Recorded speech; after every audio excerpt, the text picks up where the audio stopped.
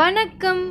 இன்னைக்கு நம்மளோட சேனல்ல ரொம்பவே டேஸ்டா ஈஸியா செய்யக்கூடிய டொமேட்டோ புலாவ் எப்படி செய்யறதுன்னு தான் பார்க்க போறோம்.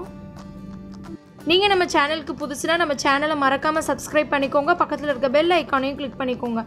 இப்போ வாங்க இந்த டொமேட்டோ புலாவ் எப்படி செய்யறதுன்னு வீடியோக்குள்ள போய் பார்க்கலாம். ஒரு மிக்ஸில 1/2 இன்ச் அளவு இஞ்சி, 2 பல்லு பூண்டு, 2 காஞ்ச மிளகாய், 1 பச்சை மிளகாய், அரை வெங்காயத்தை குட்டியா கட் பண்ணியிருக்கேன், அதை சேர்த்துக்கலாம். கொஞ்சமா புதினா கொத்தமல்லி கட் பண்ணி வச்சிருக்கேன், அதையும் சேர்த்துக்கலாம்.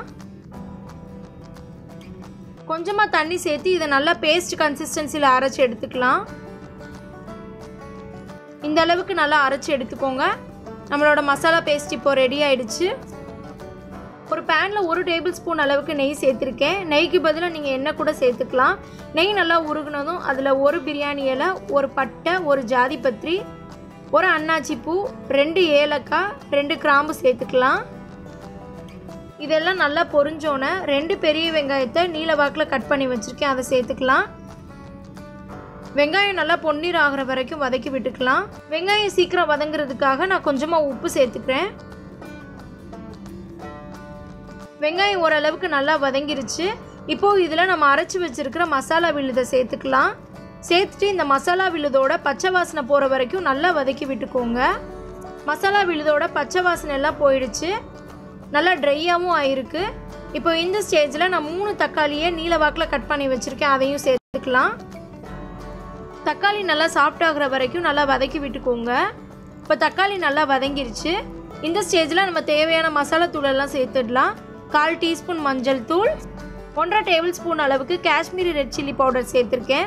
உங்களுக்கு தேவைப்பட்டதுன்னா நீங்கள் மிளகாய் தூள் கூட சேர்த்துக்கலாம். நம்ம ஏற்கனவே மசாலா விழுது அரைக்கும் போது அதுலேயும் மிளகா சேர்த்துருக்கோம், அதனால் பார்த்து சேர்த்துக்கோங்க. 1 டேபிள் ஸ்பூன் அளவுக்கு மல்லித்தூள் சேர்த்து நல்லா வதக்கிக்கலாம். மசாலாவோட பச்சை வாசனைலாம் போகிற வரைக்கும் நல்லா வதக்கி விட்டாச்சு. இப்போது இதில் நம்ம கொஞ்சமாக கொத்தமல்லி புதினா சேர்த்துக்கலாம். சேர்த்துட்டு இதையும் நல்லா வதக்கிக்கலாம். கொத்தமல்லி புதினா சேர்த்து நல்லா வதக்கி விட்டாச்சு. இப்போ இதில் நம்ம ஊற வச்சிருக்க அரிசியை சேர்த்துடலாம். நான் இன்னைக்கு 1.5 கிளாஸ் அளவுக்கு பாஸ்மதி அரிசியை நல்லா க்ளீன் பண்ணி 1/2 மணி நேரம் போல் ஊற வச்சுருந்தேன். இப்போ அதை நம்ம சேர்த்துருக்கோம். இப்போ அந்த அரிசியை மசாலாவோட நல்லா கலந்து விட்டுறலாம். அரிசியை மசாலாவோட நல்லா கலந்து விட்டாச்சு. இப்போ இதுக்கு தேவையான அளவு தண்ணி சேர்த்துக்கலாம். 1.5 கிளாஸ் அளவு பாஸ்மதி அரிசிக்கு நான் 1.5 கிளாஸ் அளவுக்கு தண்ணி சேர்த்துருக்கேன். இப்போது இதில் தேவையான அளவு உப்பு சேர்த்து நல்லா கலந்து விட்டுறலாம்.